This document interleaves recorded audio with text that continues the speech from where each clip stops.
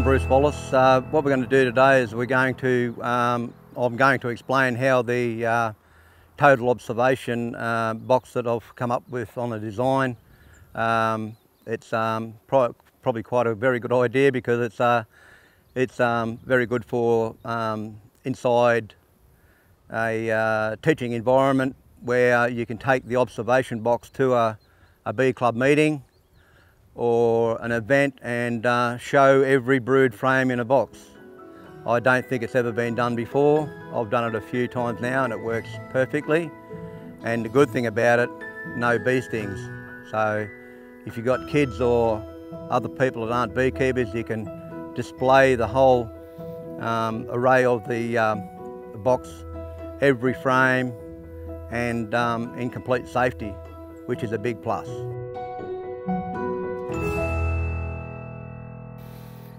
What I'm going to do is I'm going to totally lock these bees away, and the field bees that are coming into that box, this nuke hive over there will be pushed into its position.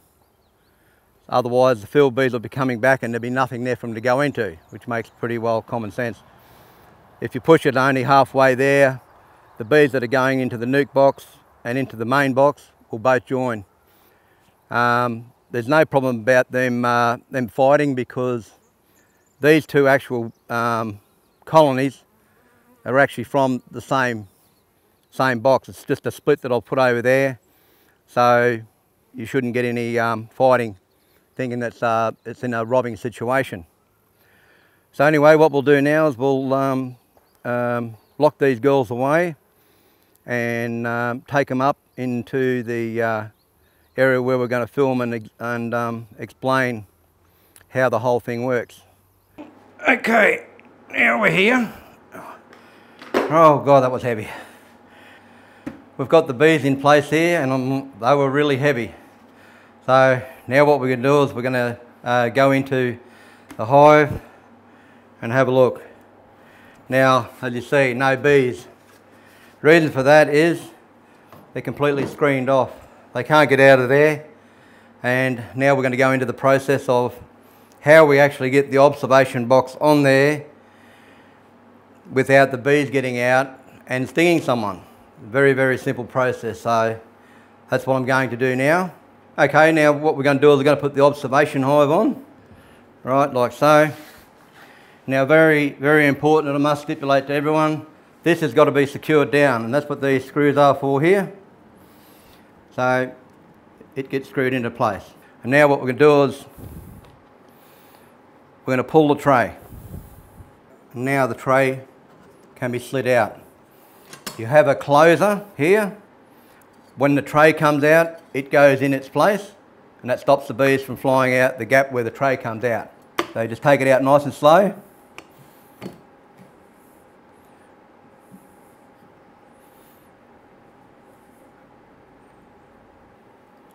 And we put the screws back in.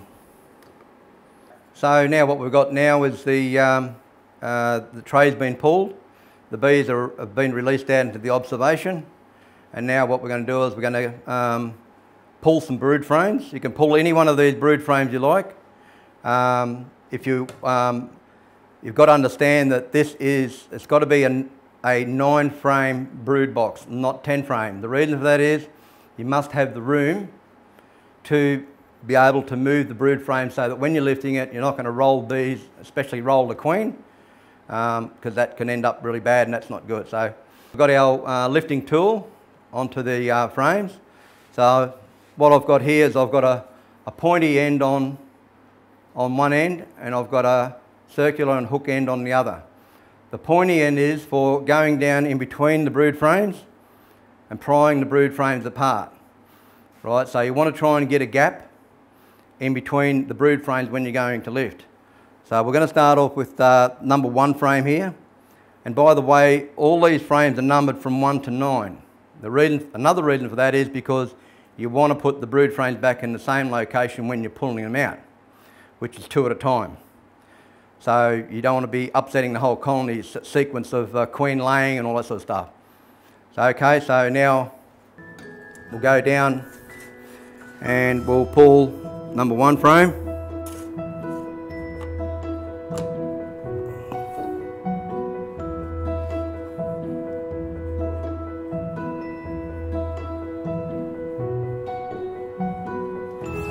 Here we have number 1 frame, and we lift that up into position, and there's a small locator rod that I put in the pole to hold it there, and now it's completely hands-free and suspended in the air. And I don't know what's on there, they're just building. There's a bit of brood on that one, maybe the queen might be on there. It's all new comb on that side. So now what we do is we go down and we get number 2 frame. What we've got to do first is we've got to put the pointy end down right in between the frames and just part the frame. Right, what that does, and as you pull it up, the bees that are on there can't get up through the gap that I'm working. So, and then we put the hook end down.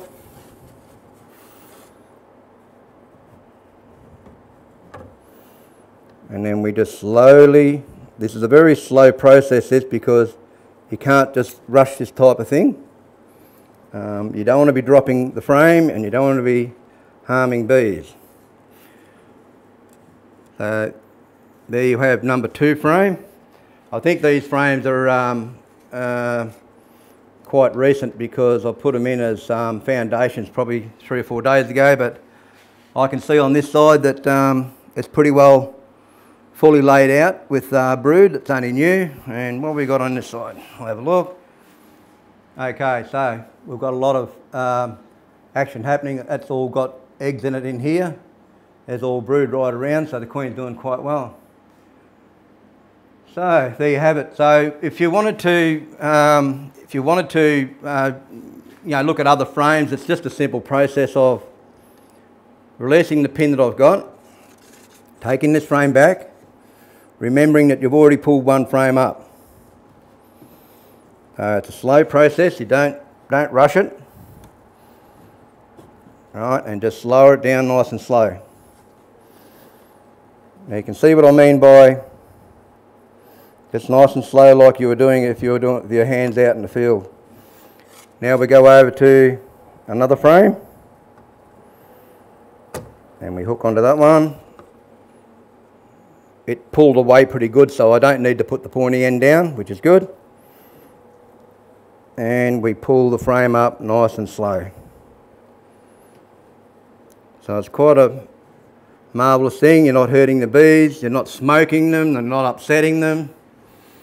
And here we are right to the top, and we can bring it right over to you, to the front, so you can get a good look at what's happening in there. And then you put the pin locator pin in, and there you go. So what have we got on this one here? We've got a lot of brood on this side as well. And yes, a lot of brood on that one as well. Can't quite see the queen. I don't know if she's there. I'll have a bit of a look from this side. Yeah. No, she's not on this frame. That one's pretty well laid right out. There's a few cells there that have got eggs in them, and they'll be coming out next. I'd say this frame would be probably not far off hatching. So okay, we've had a look at that one. So now what we're going to do is we're going to look at another frame. So now you might notice we're going to put this frame back in, but all frames are different. Sometimes they're very balanced, sometimes they're not. Depends on what's happening. So this is what this section of what comes with it. It's just a hook rod that goes down in through between to hook the lower part of the frame and lift it up. So as you're lowering down, it's lowering down on a level surface. Otherwise, you won't get the frame frame back in. So we're going to go back over into the number 4 position.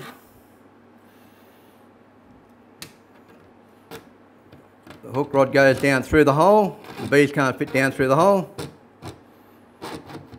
And what we do is we start to lower. We start to lower with the frame up. You can see what I mean. If the frame is not level, it won't go down. So now you're into where the frame's got to go. You can take the hook rod out. It just simply comes out that hole there, and we lower the frame in. Great thing for teaching kids or new beekeepers in in clubs that come along and they don't want to spend a fortune on bee suits and all their beekeeping equipment and find out it's not for them. So this is something I think it's very, very important. Okay, so now what we're going to do is we're going to put the bees back into their original position and put the clothes off, trace back in. So once again we've got to take out these screws that hold the bees in. So now you've got the slide ready to go. You've got to drop the gate out and just put the slide back in. So we slide it back in like that, and then you just put it right straight back in, and then you put your screws back in just to make sure that everything's good. Now, one thing I should mention too, you can't have them out in the full hot sun like we've got today for too long. It's actually been a bit too long now, but we work really quick and we get them back into the position. Slide the nuke.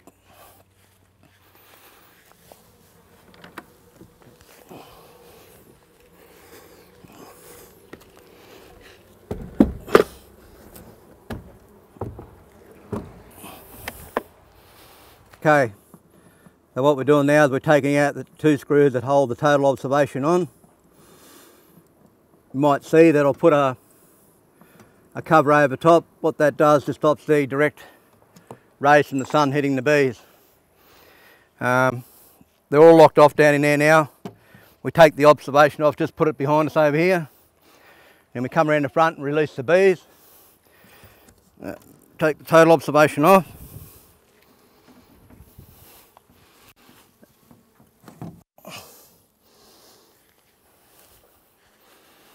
And go around to the front. This is the interesting part because they've been locked away. I know what these girls are like. They don't like it.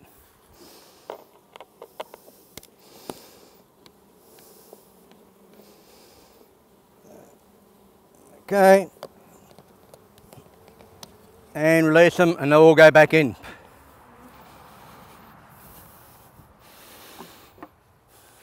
Just put a lid on and just leave it a gap like that at the back so they can all come out and there's no direct sun radiation on them.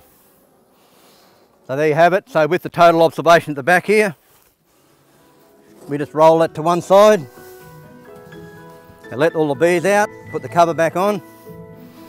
When they come out, they'll fly back and go back into the box. So there you have it. That's the way it's operated. It's pretty good, I think, a great tool for education for beekeepers.